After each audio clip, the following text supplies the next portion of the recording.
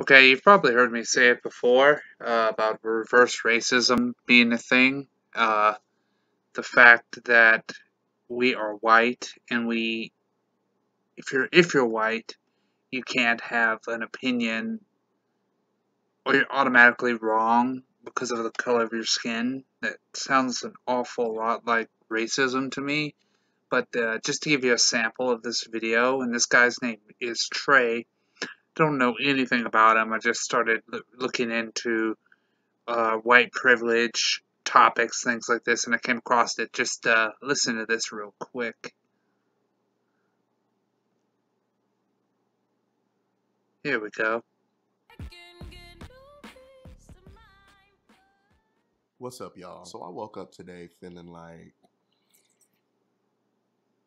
clocking some bitches. So as y'all know, it is Black History Month, and throughout the month I have been and will continue to drag quite a few individuals. If I sound nasally right now, I apologize. I'm low-key sick as fuck. I just want to start off by giving a huge shout out to white people who understand white privilege. I can't even begin to express how much I admire white people who don't sit there and act like white privilege isn't a thing, who understand their privilege and how they benefit from their privilege and are vocal about it, because that can't be easy. I was high as fuck the other day and I was just sitting there like, wow. As a black man, I obviously understand the black struggle simply because it's my struggle. And I couldn't possibly wrap my head around this kind of struggle if I was anything but black. So for those of you who don't necessarily understand it because you don't feel it, but can acknowledge it and are willing to be educated on our oppression and learn from us and listen to us and fight with us, thank you so much, because I know that it takes a lot to grasp. Even as a 23-year-old black man, there's still so much that I have learned and still have to learn about my struggle. Now, I'm not giving y'all a motherfucking cookie for being good people. You can make bad choices and still be a good person. Okay. I know that it can't be easy to almost be forced to understand.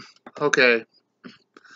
So there's a saying where if logic and reason are not on a person's side, they turn to the profane.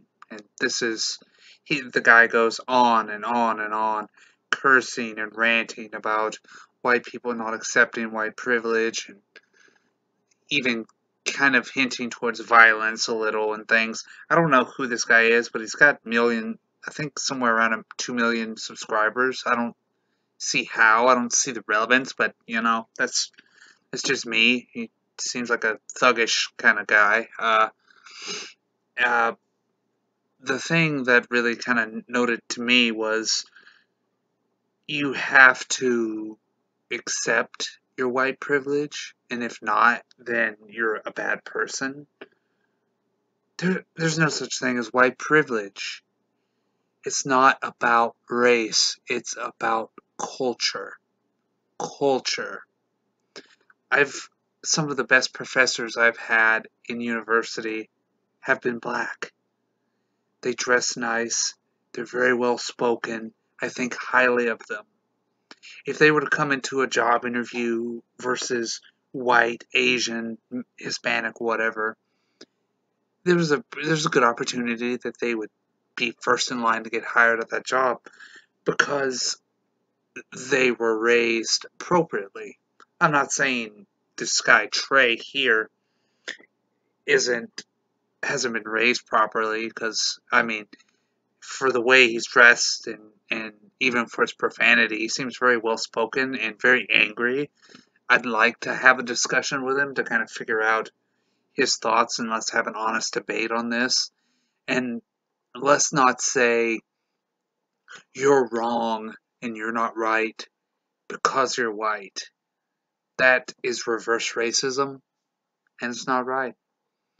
And this kind of stuff floods social media, and it's just not right. But then again, I mean, this is a hot button issue that has a lot of deep underlying social issues in there, and I'm willing to discuss these issues and have an honest discussion with anyone, whether they be friends on Facebook, or friends on social media, people on my channel. But yeah, anyway, thanks guys.